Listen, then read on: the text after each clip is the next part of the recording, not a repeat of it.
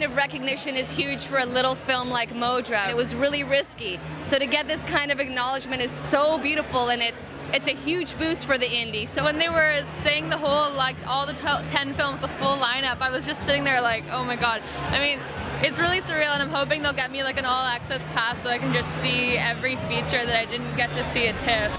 I'm going to Slovakia tomorrow. I've never been to Europe. Never been to Europe? No.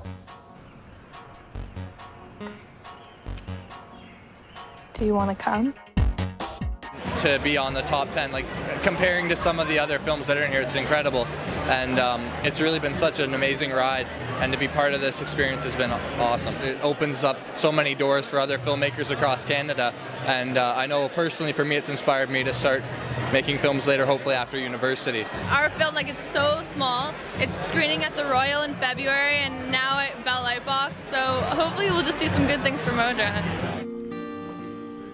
You look like you might be 17, but you're a child. Don't touch me! Are you crazy? We make incredible films in this country, and hopefully events like this get us press and then more eyeballs on our film. I think it's a very strong, diverse group of films this year for like the 10th anniversary of Canada's Top 10 in 2010. It's pretty cool.